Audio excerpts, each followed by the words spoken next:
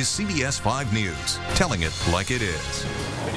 Welcome back, everyone. Thomas Beatie spoke out today following a judge's ruling last week saying he couldn't divorce his wife because the marriage was never valid. Now, you'll remember Beatie is the Arizona man who underwent a sex change but then gave birth to 3 children.